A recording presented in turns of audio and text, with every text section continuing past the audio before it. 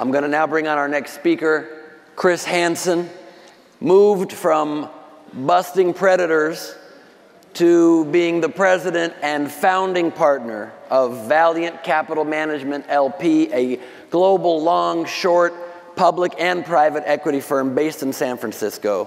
The firm has had a strong bias towards emerging markets, which just proves we all have unconscious biases.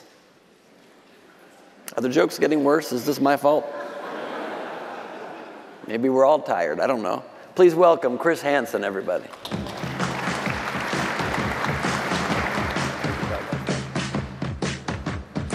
All right. Man, I wish I had that haircut now. Impressive. The name I'm here to talk about today is Zillow. Quick disclaimer here, and I would just add to that, we obviously own the stock and stand to benefit if it goes up. I'm not going to spend a whole bunch of time on this. I mean, Zillow is $7 billion market cap, $6 billion EV, trading about 4 times revenues and 30 times EBITDA. And I think most of you, it's safe to say, are probably familiar with this business as a consumer, given that Zillow has about 70% market share of all online real estate searches. They aggregate residential real estate. We all come and visit. Some of us check Zestimates. Some of those people who visit are obviously potential buyers. Zillow aggregates them and sells those leads to agents, as you guys are all probably familiar. This started out as a very manual process, and with automation and technology, Zillow's gotten a lot better at this and actually sells the majority of their leads in an automated way now. We think there's another big stair step for this business coming as Zillow moves in what they're calling flex, which means instead of selling the leads, they're going to be taking a piece of the commission. And we think that'll be very big for them.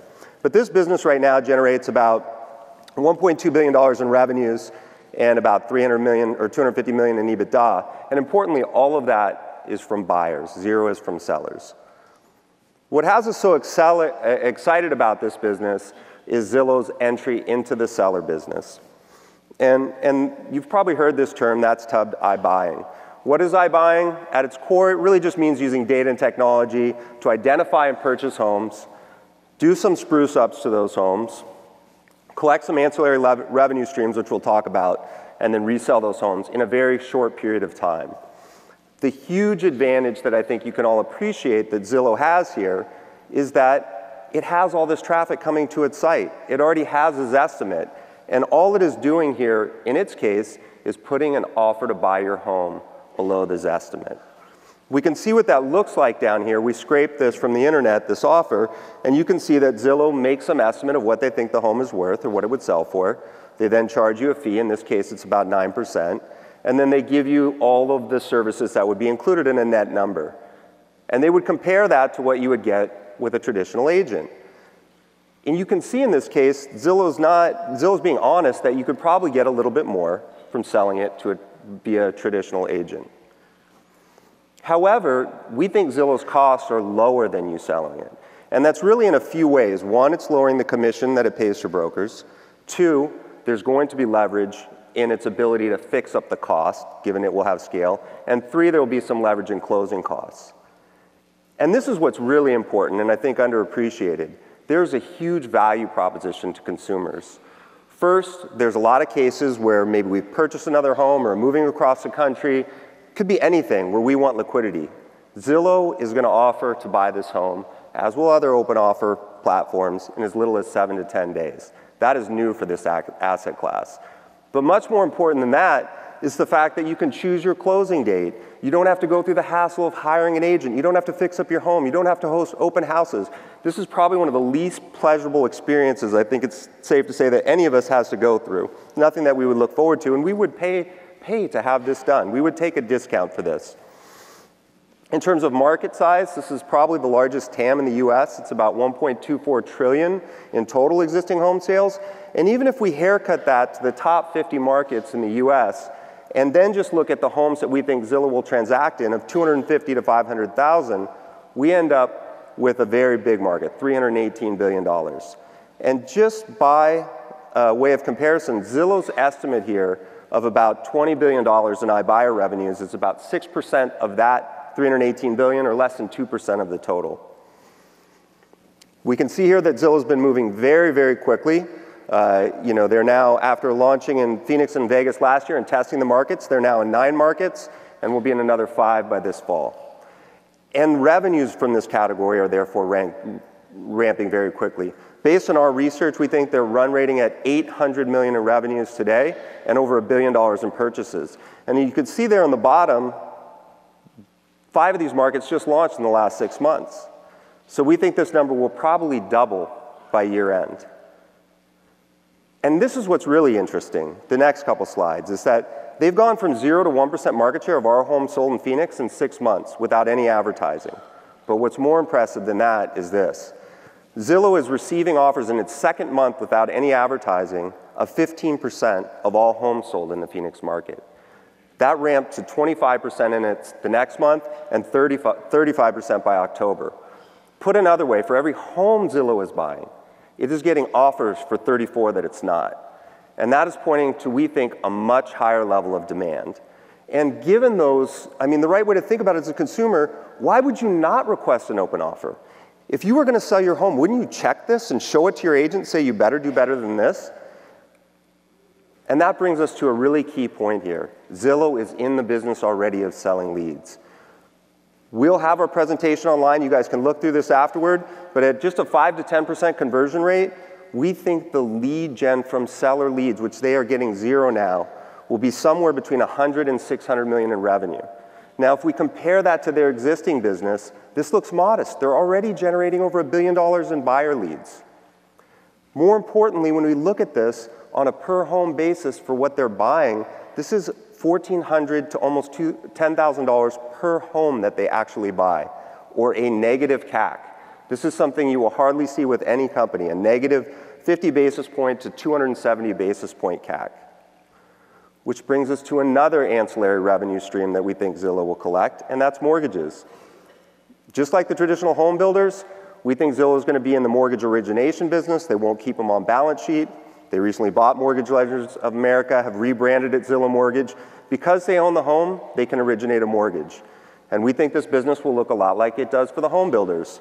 50 to 75% attach rates, 20 to 35% margins. When we look at the margin, that's another 30 to 70 basis points per home. And lastly, I don't think there's any doubt in any of our minds who have tried to hire a contractor, Zillow should get a lot of margin or economies of scale in the spruce up. This is not a full remodel. This is like carpet, paint, landscaping.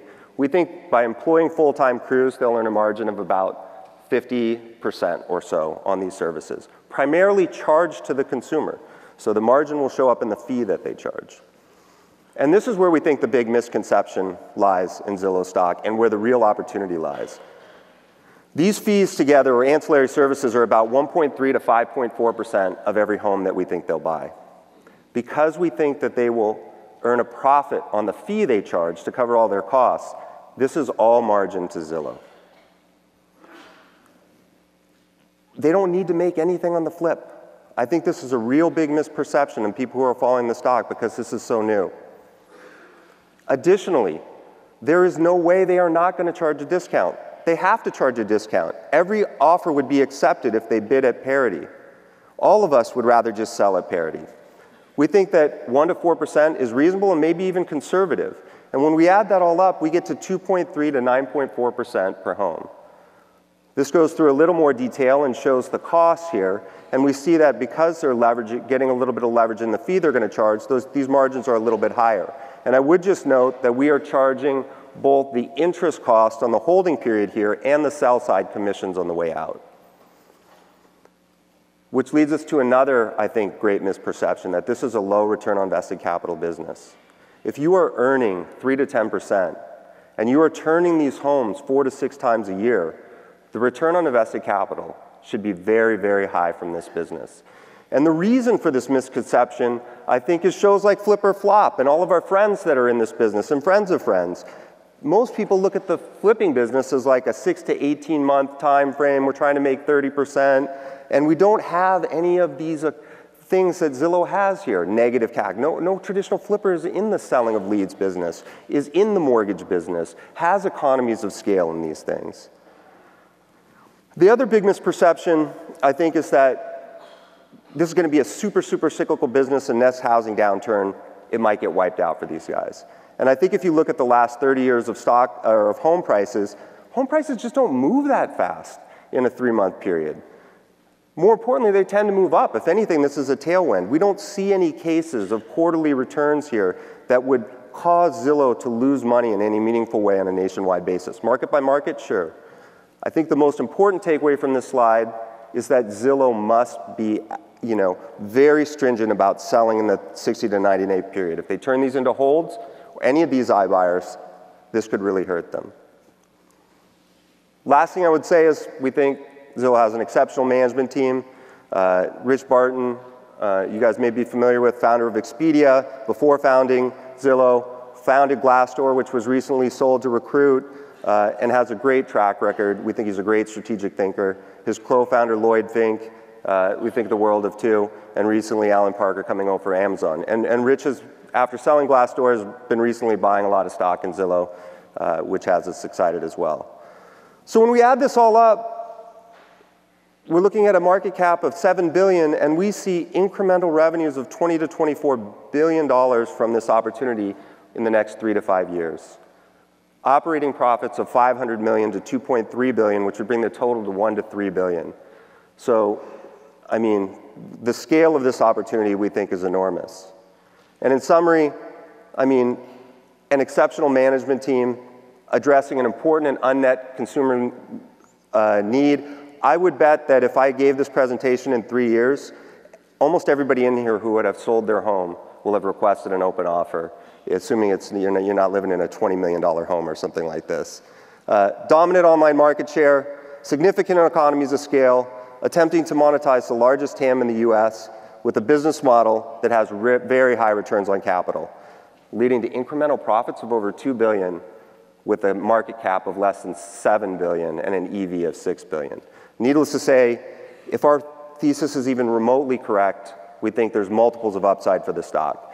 We own the stock, and we actually own long-dated calls because we think that, again, multiples here, probably 4 to 5 times upside if our thesis plays out over the next 3 to 5 years.